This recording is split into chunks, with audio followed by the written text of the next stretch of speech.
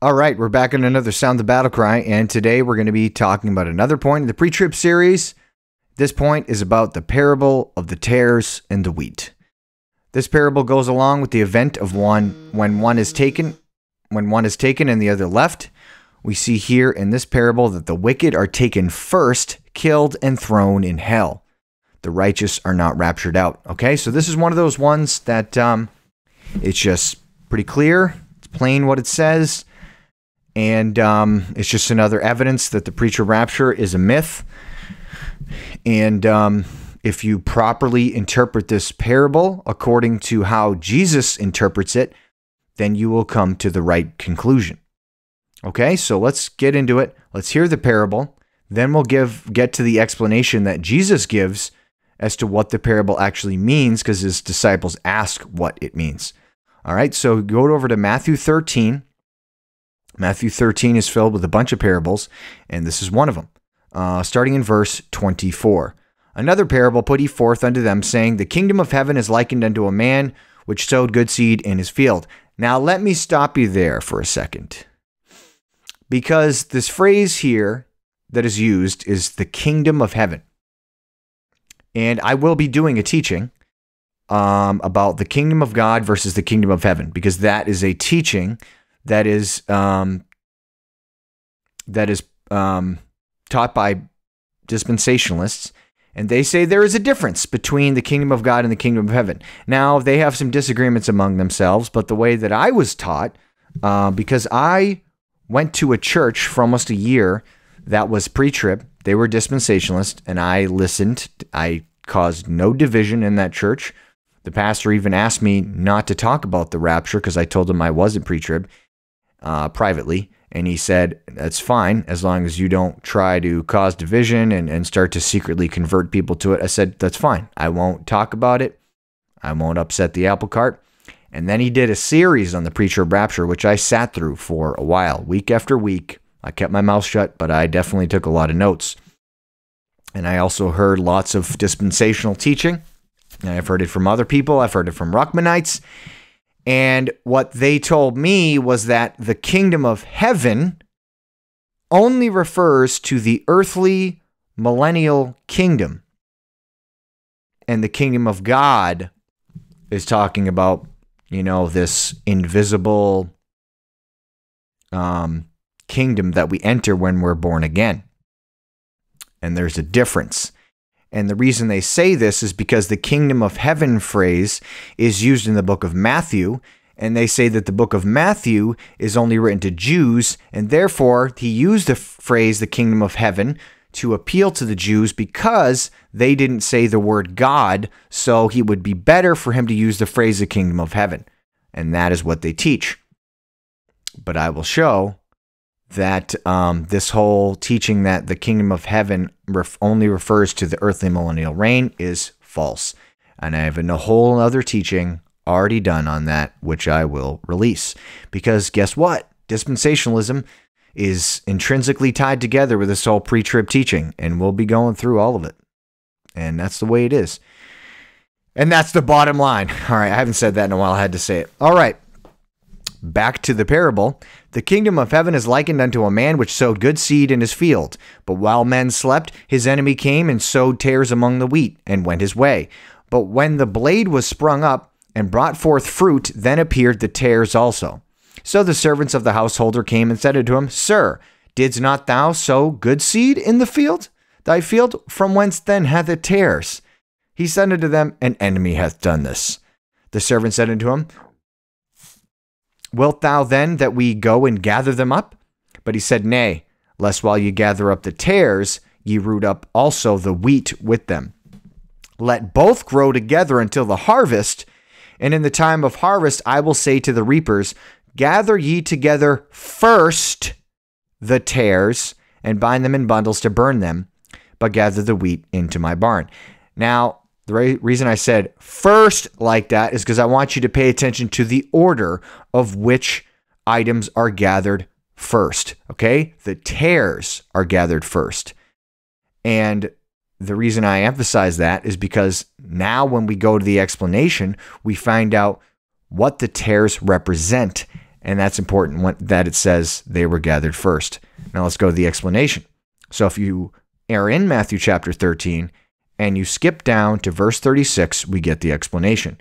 Because his disciples asked him what the parable meant. Then Jesus sent the multitude away and went into the house. And his disciples came unto him, saying, Declare unto us the parable of the tares of the field. He answered and said unto them, He that soweth the good seed is the Son of Man. The field is the world. The good seed are the children of the kingdom, but the tares are the children of the wicked one. The enemy that sowed them is the devil. The harvest is the end of the world, and the reapers are the angels. As therefore the tares are gathered and burned in the fire, so shall it be in the end of the world. In the end of this world, the Son of Man shall send forth his angels, and they shall gather out of his kingdom all things that offend, and them which do iniquity, and shall cast them into a furnace of fire. There shall be wailing and gnashing of teeth. Then shall the righteous shine forth as the son of the kingdom of their Father. Who hath ears to hear, let him hear. All right, so now we have the explanation of the parable revealed. Jesus himself tells us what exactly everything represents. And so if we go back, let's go through this. He says that the good seed, he that soweth the good seed is the Son of Man. Okay, so we have Jesus, and he's sowing the good seed. We have the good seed of the gospel, right? We have the parable of the sower. And the word of God is compared to seed, right? It's some fell by the wayside, some landed on stony ground, some landed among thorns, and some landed on good ground, which produced fruit. Some 30, some 60, some 100-fold. So more than one time, the word of God and the gospel is compared to seed. Being born again by the word of God. Whatever. I forget the scripture. Sorry. It's talking about incorruptible seed. You know what I'm talking about. All right. So he says, he that soweth good seed is the Son of Man. The field is the world. Okay. So he's sowing, Jesus sows the gospel, the word of God into the world. And the good seed are the children of the kingdom. Okay. So, the seed can represent the word of God and the gospel, but in here, it also represents the children of the kingdom. So they're the good seed. And I guess it's a little bit different in this parable. The good seed is, but it's still, the seed is still representative of the gospel, which produces saved people. Okay.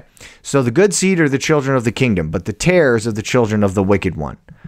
All right. So there's that distinction there, but we clearly see the tares are the children of the wicked one. What does that mean? That means that the tares are the lost people. Okay? Children of the wicked one, children of the devil.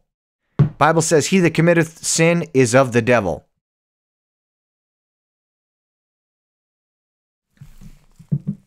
In this, what does it say? Man, I'm doing bad with going to the scriptures right now. In this, there is manifest the children of God and the children of the devil. He that doeth not righteousness and loveth not his brother is not of God. Right? So there's children of the devil. Jesus called the Pharisees children of your father, the devil. Right? And so you're of your father, and of his lust you will do. So children of the wicked one are lost people. The enemy that sowed them is the devil. And then the harvest is the end of the world. So this is where it all gets sifted out, right? This is where it gets separated. And we find the difference between the tares and the wheat. And the reapers are the angels. Now we have everything defined. It talks about what happens. As therefore the tares are gathered and burned in the fire, so shall it be in the end of this world. Okay?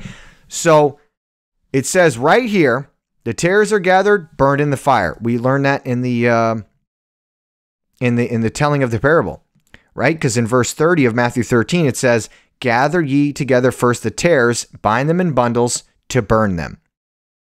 And he says here, as therefore the tares are gathered and burned in the fire, so shall it be in the end of the world. The Son of Man shall send forth his angels, and they shall gather out of his kingdom all things that offend and them that do iniquity, and shall cast them into a furnace of fire. Okay? So the tares that are gathered and burned in the fire is representative of lost people being taken and cast into a furnace of fire, which is hell. There shall be wailing and gnashing of teeth, right? You've heard that in the description of hell over and over and over again. There shall be weeping and wailing and gnashing of teeth. The hell is called a furnace of fire, everlasting fire. It's said to have, he'll cast you into hellfire. And so they're being cast into hell, right? And the whole point here is that the tares are gathered first, okay? So, there's not a whole lot of detail here, but it's just a simple point that needs to be made. In the parable of the tares and the wheat, it says right here in Matthew 13:30, gather together first the tares, bind them in bundles to burn them, but gather the wheat into my barn. And in the explanation, he says they're gathered and thrown in the tares are thrown in the furnace of fire. And then after that, then shall the righteous shine forth as the son of the kingdom of their Father. And that's the order of events. It does not say gather together the righteous or the wheat, and then the wicked will be judged or the tares will be burned after that. It doesn't say that. It says gather the tares first, the lost people. Okay? Now, one other comment about that, because this scripture is also used to push another false doctrine, because he says in the parable, he says in verse 28, he said unto them, an enemy hath done this. The servant said unto him, Wilt thou then that we go and gather them up? But he said, Nay, lest while ye gather up the tares, ye root up also the wheat with them. Okay, so you have to understand what this means, because this is taken out of context. People take this out of context to say that you can't rebuke sin, call out false prophets, false doctrine, and heresy. And they say, or do church discipline, kicking someone out of church, because that would be uprooting the tares. And you just got to let him grow. Well, I'm sorry, but this has nothing to do with that. There is nothing to indicate that this has anything to do with rebuking someone, church discipline, anything like that. It's a ridiculous interpretation that you can't find any proof to prove that. So, what is interesting about this is, what does it mean when he says, you want us to go and gather them up? And he says, no, don't gather them up. Just wait until the harvest, right? And then we'll gather them up. So if we see what Jesus said, he said, okay, wait till the harvest and we'll gather them up. Well, then we find out what the harvest is. The harvest is the end of the world, okay? So what happens in the harvest in the end of the world? Well, what happens is, the tares are gathered and burned in the fire. They're thrown into hell, right? They're cast up, they're killed, they're thrown into hell. So he uses the same word, by the way. The tares are gathered. Now, does that mean that they were rebuked? They were disciplined out of church? No, they were taken, they were killed, they were thrown in hell. You know what he's saying to the guy? The servants of the householder came. The servant said to him, Wilt thou that we go and gather them up? You know what they're saying? You want us to uproot them? You want us to kill them? Get rid of them?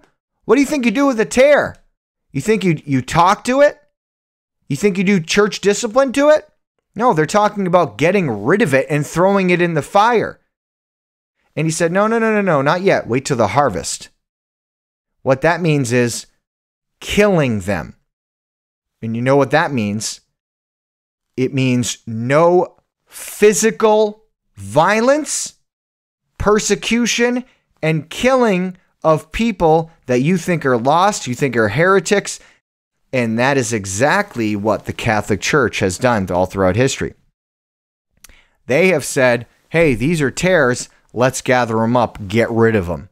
Let's put them on the rack. Let's torture them. Let's burn them at the stake. Let's get rid of them.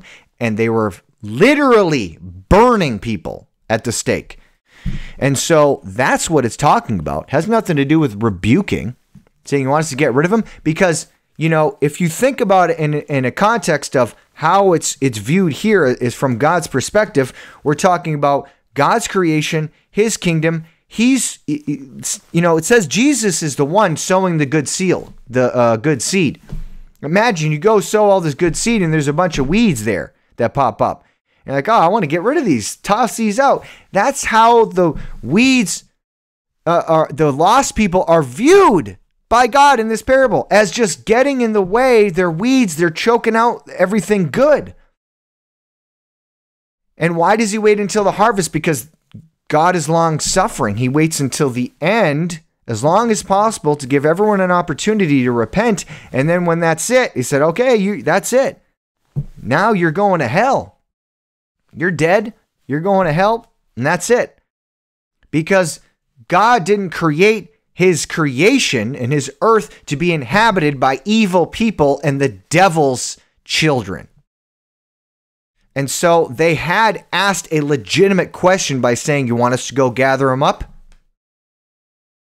Remember what the disciples said? You want us to rain fire down from heaven on them? He said, no. You don't know what spirit you are of. The Son of Man came not to destroy men's lives, but to save them. And that's the point. Right now, there is no physical persecution, getting rid of them, of lost people and persecuting them physically. We're supposed to preach the gospel, love our enemies even. But then when the time's up, God's all done with lost people. There will come a day when mercy is cut off. And he's like, you're out of here. And he throws them in hell. And go back and listen to my teachings on why we deserve hell. Hell is eternal conscious torment and fire. And then go back and also listen to a teaching you really need to listen to, is how can God be just and the justifier, the intersection of God's justice and mercy. Because then you really see, that is a good one you need to listen to. Go back and watch my video on, does God love everyone? Okay? Does God love everyone? Because one of the points I make in there and I show from scripture is God doesn't love people that he throws in hell for all of eternity. That's not an act of love. Okay? Now, if love can be found in Jesus Christ. God showed his love toward the world by sending Jesus Christ to die for our sins, to die for the sins of the whole world. And if you want access to that love and want to experience the love of having God as your Father, then you need to repent, put your faith in Jesus Christ, you'll be born again. Outside of that, you don't experience God's love. We're not all God's children. And that's why God says, hey, they're given this time to space to repent, but after that, they're out of here. They're taking up space on my creation. They're going in hell. And that's what we're talking about here with the tares. So, kind of a side note, but not really. It still applies. All right. Well, that was it for the tares and the wheat. Hope you enjoyed that. God bless you. Have a good day.